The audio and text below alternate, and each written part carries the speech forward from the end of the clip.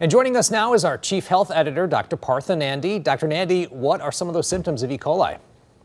Yeah, so Mike, it can really vary depending on the strain of the E. coli causing the infections. Typically, folks experience severe stomach cramps and diarrhea. Anybody who's had E. coli knows about this.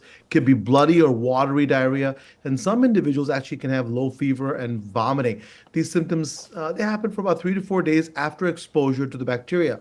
Now, this is important to hear. Infection can be more severe for young children under 5, adults 65 and older, and those with weakened immune systems. So you got to watch out for that. Yeah, it definitely does not sound very nice. How long can it live in your body?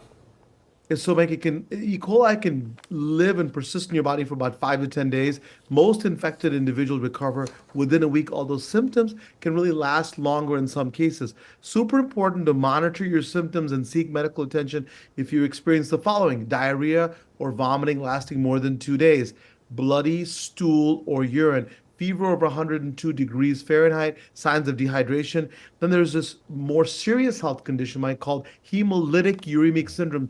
And the symptoms can be little or no urination, swelling, unexplained bruising, unusual bleeding, extreme fatigue, or decreased kind of awareness.